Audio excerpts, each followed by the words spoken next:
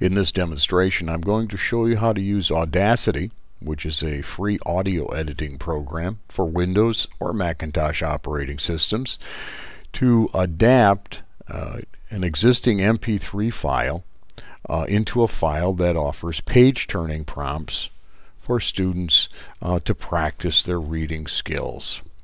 Here's our file, and I have created 3 dead spaces that are suitable for prompts to be added. I would do this for every page in the book. First thing we want to do, once we have identified those spots, we go to the File menu and we'll import an audio file.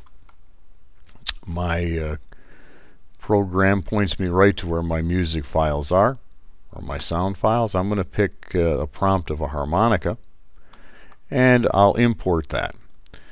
Unfortunately, when it imports, it also compresses my timeline. So I'm going to expand my timeline a little bit so that I can see my, whoops, not quite that far, my 3 spaces where my prompts will be added. Moving the slider bar back, I can now see my harmonica file. Just as we would in Microsoft Word when we move things around, we can copy and then we can paste those in at the furthest left point in our dead space. That'll give the student enough time to hear the prompt and turn the page. Let's take a listen to see how that might sound. And when you hear this sound, they'll know to turn the page.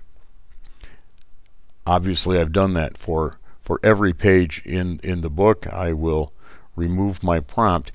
If you find that you don't have sounds available, you can go to findsounds.com on the web and locate many interesting and obnoxious sounds that would work very well for allowing students to have a prompt so that they can you can make a page-turning book for them and help them be successful in their reading. I will then export this whole selection,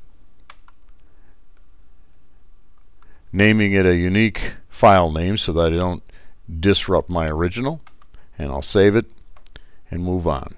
So that's the end of this project.